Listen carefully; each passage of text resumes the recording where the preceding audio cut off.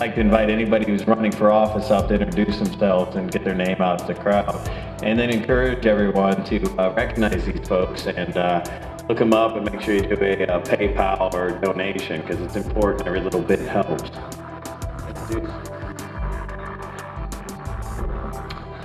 Hello, I'm David Macko, Libertarian candidate for Congress in the 14th Congressional District.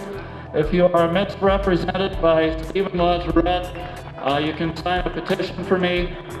I want to get rid of the Fed as I did in my last campaign in 2008. I want to get rid of the income tax. I want to bring all of our troops home now. Get rid of the gun control laws, things we need to do if we're ever going to be free again. I also have a petition for Steve Linneberry. He is the Libertarian Party candidate for U.S. Senate. You can sign for him if you're a registered voter anywhere in Ohio, as long as I have petitions for your county. Dave, nice to meet you. Okay. See you again. All right, here we go. Hello.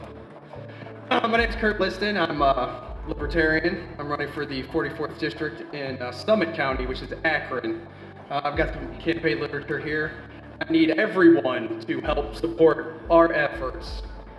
We have achieved ballot access through 2010. I will be on the ballot, as well as Mr. Macko and anyone else running as a Libertarian, a Constitution Party member, anything. Our name will be on there. We all need your support. And I actually have drafting an idea for proposing legislation to actually audit the Cleveland and Cincinnati Fed as something we can do extra as Ohioans. So I need everyone's help.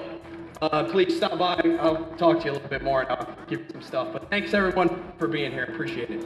Thank you. Hey. Hey, thanks for coming.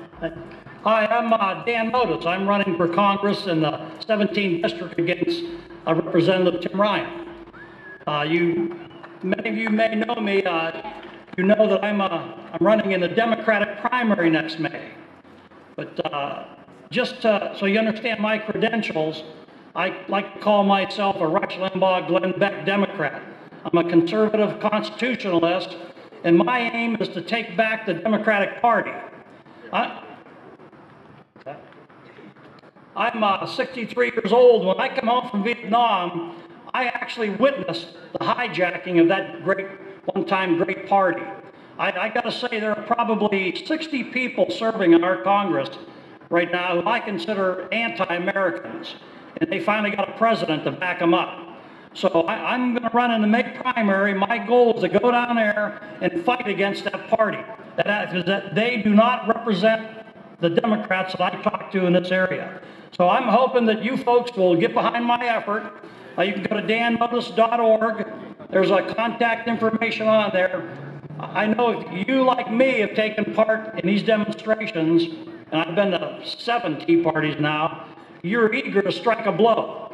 And it seems like the earliest opportunity is in November. You should know our earliest opportunity is next May. We got a chance to take Tim Ryan out next May. I'm hoping that you can help me. And if you have any questions, I'll be here all day. Stop up and talk to me. Thank you.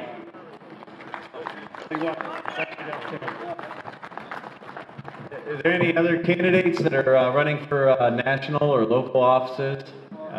I know that we should. How you feeling? Still hold up. I think it's higher. Thank you. Thank you for having me. I'm glad to be here. I'm glad to be anywhere. Every time I come to Cleveland, I get an upset stomach. Every time I come here, I'm fighting for my life. Technically, the government can come in and put handcuffs on me without a hearing and take me off to prison. So I guess I better watch what I say.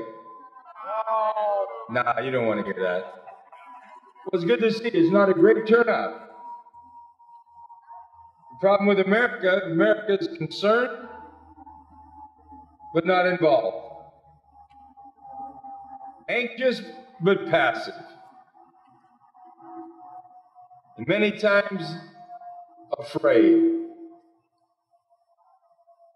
Some people are afraid to even whisper their concerns. Everybody's talking about ending the Fed. See my little button? Quite frankly, most people that tackle the Fed don't understand the money system. They do more harm than good. It's not a simple thing. It's very complicated. They'll say that the Fed is separate and apart. And to the degree of that, it is a private entity. But there is federal oversight.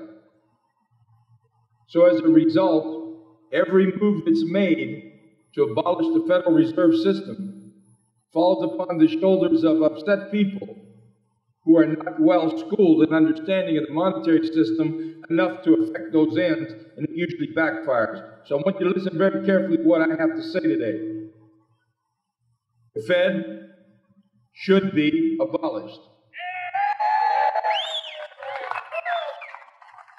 The rudiments of the Fed must be brought under the scope of the Constitution, back to the Congress of the United States.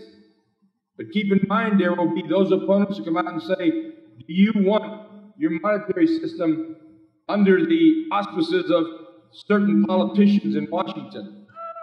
And they'll continue to denigrate that change. But you see, ending the Fed is only the second phase of the process that's needed in the United States. We are bankrupt. And the Fed has become nothing more than a behavior modification program for the economy of the United States. But that behavior modification program is manifested through a very complicated and sophisticated tax code. So when I'm talking to you today, I'm talking to you about not just the Fed, Federal Reserve System, I'm talking about the progressive income tax. I want you to listen very carefully, because you have to be better schooled, more knowledgeable. Keep in mind the predicate foundation of Karl Marx's communist program was a progressive income tax.